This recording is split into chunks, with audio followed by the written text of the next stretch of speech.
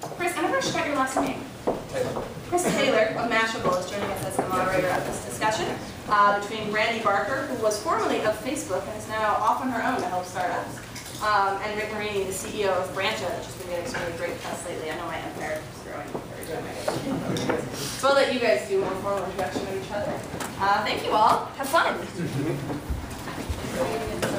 Yeah, we're going to get some bar stools so that you guys in the back can see and hear us a little bit better. But, oh, good. Okay, we were debating that. Yeah, we can do it. That's probably the best way to do it. And we also don't have any microphones or anything, so if you guys can't hear me, you know, because I tend to speak in a kind of a quiet British tone of voice, just shout something like "Speak up, you Brit."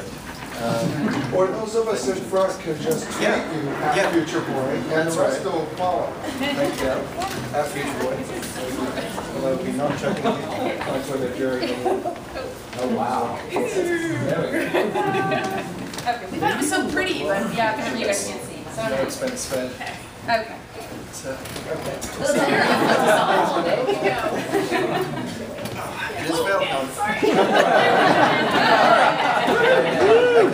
I'm not getting out of this chair. So I figured you guys could just talk a little bit about yourselves, introduce yourselves, say where you worked. Brandee obviously has a famous ex-employer. Oh, yeah, yes. And then Rick can talk about himself. I do have a famous ex-employer, and I often try and recall if I had a life before that employer, but it did take me 15 years to get there, doing PR from the moment I graduated from college, all in tech and a little bit of consumer internet prior to Facebook, but the 4.5 years that I was there are probably most relevant in terms of failures for everybody here, because believe it or not, even though I took the company from 7 million users, and the first cover I got, Mark Zuckerberg, was Fast Company back in 2007 in March. And the last thing I did was got him on the cover of Time as Person of the Year. There were tons of failures in between, and I'm happy to talk about any of them to help all of you avoid that in the process. In December, I left Facebook, and I am now consulting with startups and high growth companies. I say high growth because Groupon is my client right now, and they don't qualify as startup any longer. But they certainly have a very small PR team, and now a new vice president of corporate communications there. So they have also had interesting challenges, and I'm sure you're all reading about a lot of them right now. And Cora is my other client, a very small startup, 20-person company Q&A website. So that's where I am now. Thank you. Hi, I'm Rick Marini. I'm the founder and CEO of Branchout. I've been an entrepreneur here in Silicon Valley for about 12 years. First company I did was called Tickle.com. Tickle was the largest personality testing site, one of the largest social media sites on the internet. We were number 18 at one point, and was very fortunate to sell that to Monster for about $100 million back in 2004. Did a second company called Superfan, which did social games and Facebook apps, and then pivoted that company about a year ago, and now doing Branchout. So hopefully some or all of you are using Branchout. It's the largest professional networking service on Facebook, and that allows you to leverage your existing friend network on Facebook to be able to get great opportunities for jobs or recruiting or sales and so on. We've been fortunate to get a lot of good press in the last year or so. We raised our Series A in September, $6 million from Excel, and a couple other VCs. And then we just raised a Series B a month ago, another $18 million. So there's been a lot of good buzz and press, and we've been very fortunate. So I'm happy to share some of our success stories around the PR, around the funding and the product, as well as some of the challenges. And I'll just introduce myself briefly. I've been a journalist for 15 years now. A scary thought, but I started at Time Magazine. I went on to Business 2.0, Fortune Small Business, Fast Company, I think after Mark was on the cover, and now I'm at Mashable. So we have here the holy trifecta of entrepreneur, PR, and journalist. Normally we don't sit together. Yeah. Mortal enemies, small enemies. Well, Rick, let's start with you. I want to take you back to when you were a fresh-faced young entrepreneur. Not that you're not fresh-faced now, but Fresher. what was your first experience with journalists? Did it precede your first experience with the world of PR? How was it? How did it go? So I think when you're a first-time or early entrepreneur, you're trying to get press, you want to get buzz for your company, your idea, and you're probably willing to do more or give out more information than you would later on when you've got kind of more experience or more options. And one of the things I probably did early on too much was to give information that I didn't necessarily want out there. Because a journalist, part of their job is to dig and get that information that maybe no one else got. So they're going to push you and try to get information. And when you go into an interview, you need to know what you're willing to talk about, and also importantly, what you're not willing to talk about. So I think I did more of that early on and learned from that later. And I think I'm much better about that and going in with a game plan and knowing what I want to share. I guess I'll give an example of that. So recently with the Series B financing that I had referenced, a journalist that I spoke with was really pushing us on valuation. And we hadn't disclosed that, and we weren't going to. And she got to the point where she said, well, I'm not going to write the article unless you tell me that. So the answer was, fine, don't write the article, because you're not going to get that from me, because we've decided not to distribute that information to any journalist, you included, and the other 20 that I have on hold that want to talk about the story, because there was a lot of money and there's a lot of interest in it.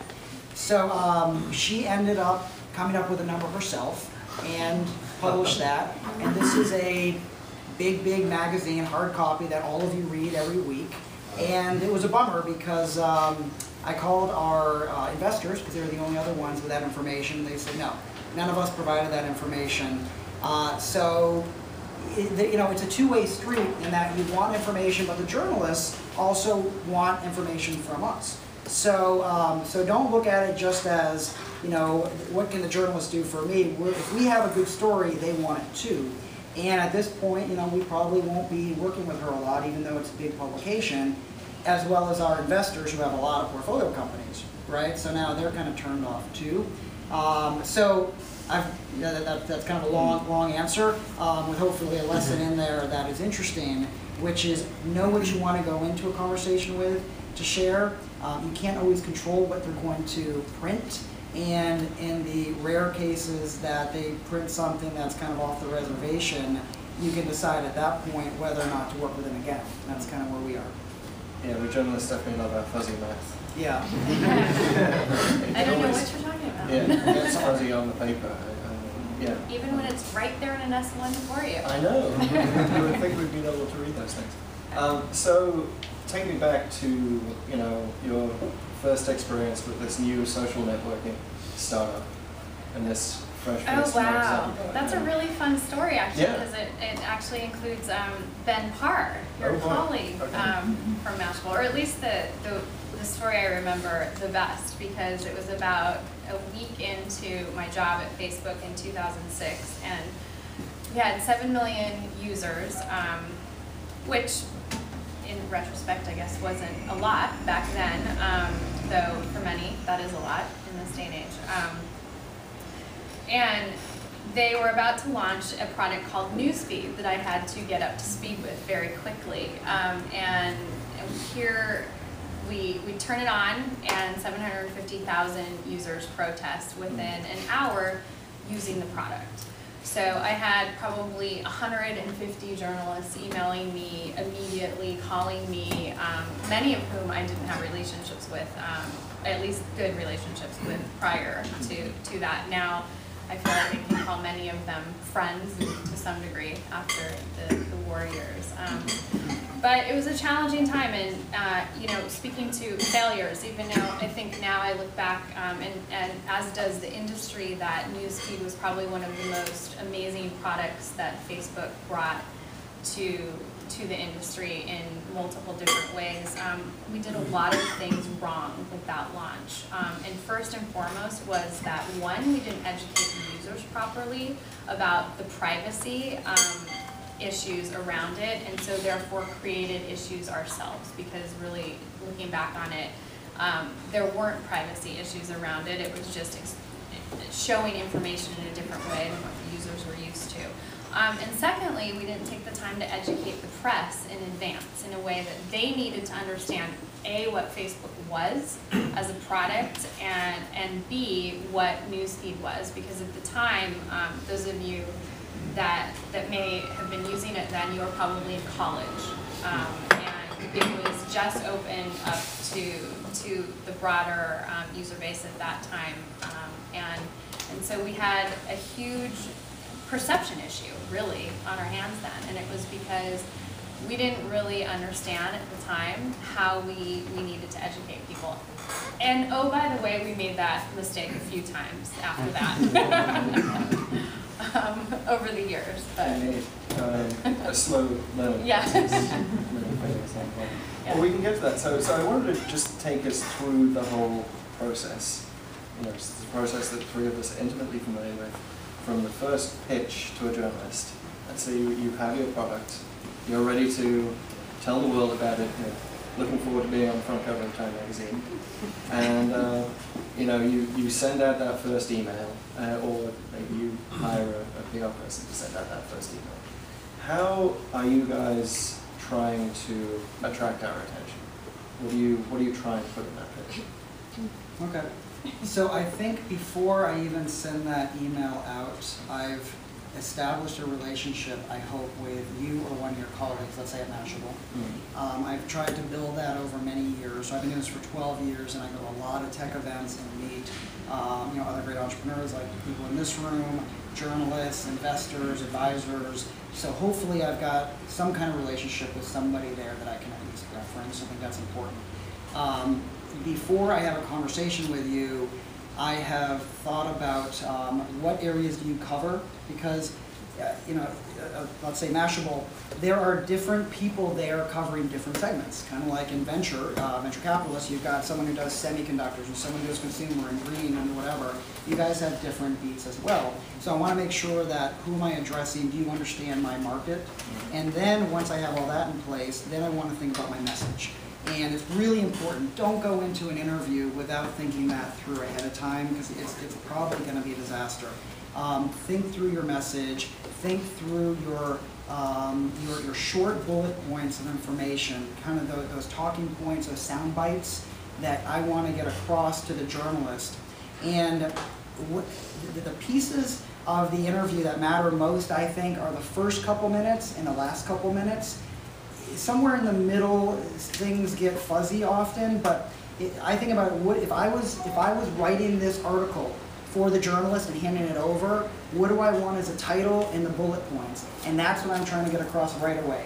Typically, at the end of the interview, you would say, "Hey, Rick, anything else that we didn't cover or that you want to touch on?" If we didn't cover something, I'm going to do it then, and even beyond that, I'm going to say, just to remind you, Branchout is safe, secure, it's professional. You know, I'm going to remind you of those key points that I want to make sure you get in there. So I'm going to have all that done ahead of time, and then I feel confident that I've got a good shot that you're going to write something that's accurate and hopefully positive and something that I'm going to be happy with. I would actually echo the first part of what you were talking about, and as Chris was talking about the pitch, the email pitch that goes out, I cringe when I think about people launching products that way, that journalists get these like structured pitches from people they don't know, and it's, you know, one of 200 emails they get in their inbox. And I think that founders that really take the time to get out into the industry, whatever your industry is, whether it's the wine industry, as I was talking to Summer about earlier, or the tech industry, go to Disrupt, go to Mashable's conferences, go to all these places where you're mixing with journalists and bloggers, and develop those relationships. And it doesn't have to be with Mike Arrington. I mean, he has a whole staff of people now that work for him. So find Jason Kincaid, or find someone that works for Chris. There's any number of people at all these blogs, and develop that relationship so it's not a blind email. And I think in the early stages, treat PR as an essential piece of your business, and you don't need someone like me. I mean, someone like me and an agency should be far down the road for you. In the early stages, you know, Quora is a great example. They have 20 people at their company. The founders are from Facebook, they're friends of mine. They reluctantly hired me, and I reluctantly took the job because they spent so much of their first 18 months at that company seeding their product with the right people, getting to know the reporters, and really telling their story organically instead of like, we're gonna launch, here's the product, okay, everybody go. Mike Arrington, you're gonna write about it, aren't you? You know, Yeah. or Pete Cashmore, you're gonna write, right? No, you're not. You don't write anymore. And to that point, I think, you know, for a product launch, that's a big deal. We don't have that many product launches. Maybe it's one a quarter that matters. But here's an acronym, TUB. So, is it timely? Is it unique? And is it buzzworthy? Okay, if it's not one of those three, don't go to the journalist with something that's kind of interesting to you, because it's probably not that interesting to them. You want to go to them when you have a real announcement, whether it's something that's timely. So I'll use examples for myself because I think that's probably the best way to illustrate it. So LinkedIn went public 2 weeks ago, 3 weeks ago. We had a lot of calls from the press. That, you know, so LinkedIn's #1, they're kind of Coke and we're Pepsi, right? So it's 1 and 2. And we had a lot of calls from the press because it was a timely event. LinkedIn went public, $9 billion IPO, huge. And so we had a lot of calls. So I needed to be ready to address that. And how does Branchout feel about this? You know, are we scared? Are we happy? And the answer is we're thrilled. If they're #1, we're #2. It's pretty good to be Pepsi if Coke is worth $9 billion. That's a good thing. That felt good, right? The Wall Street Journal did an article that said, was it Mike, the Branchout CEO is smiling all day. Like, I don't think anyone cares if I'm smiling. My girlfriend doesn't care. But the Wall Street Journal, that was what they went with. So that's cool. Is it unique? Is it something that is going to be a unique story that Mashable's readers care about, right? So if it's not unique, it's probably not going to be that interesting. And if it's not buzzworthy, if you're not doing something that's going to generate some buzz, whether it's a big funding round, a big exit, a big hire coming or going, some big exec, if it's not one of those 3 or 4 things, or a big product launch, like, you know, the iPad 2 or something really substantial, if it's not one of those 4 things, don't waste your bullets calling Mashable or TechCrunch or the other guys, because you're eventually kind of crying wolf. Call them when you got one of those things. I would actually add to keep those pieces of news separate too. Don't bundle a funding announcement with the product launch, because the news gets confused and the product becomes less important than the funding, or the product needs to live up to the funding, or yeah, it's a different news. Yeah, for sure. So make sure you're focused on the different parts of the milestones in your business at the time that you should. And just to be self-serving, so I'm sure all you guys will be pitching Mashable one day. I'll just go through a list of, you know, email fails that we get probably from startups. The bulk email that looks like it's been sent to 100 people and maybe the name is in a different color or a different font size. We do notice that. I'm so embarrassed that people do that. Oh my god, I'm so sorry on behalf of my profession. Using jargon in the first few sentences, it's going to get us to move on to the next email. You know, solutions in the first sentence, no. Oh, I'm so sorry about that too.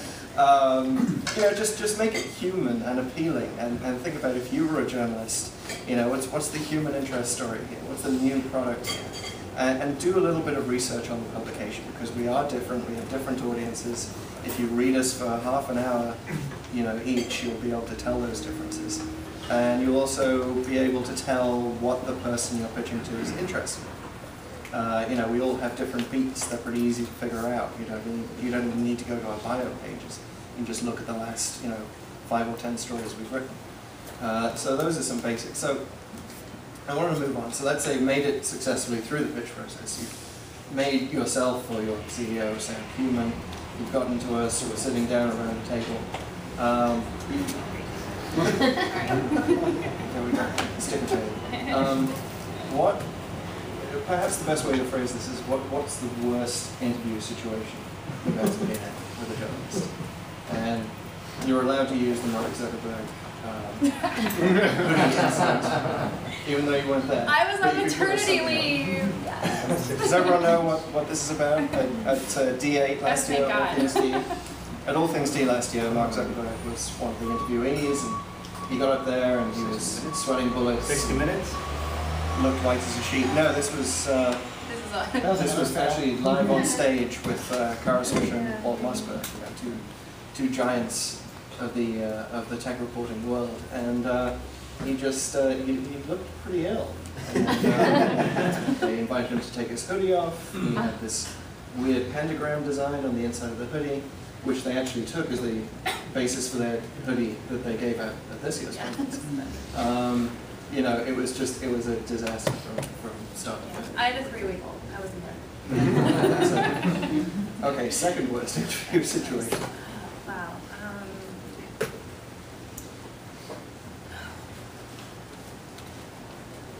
I have to think about that for a second without ratting out people that I respect. I mean, deeply. with cover stories, with like Fast Company and Time. I mean, I know you talked to Yeah. Grossman at Time. Yes.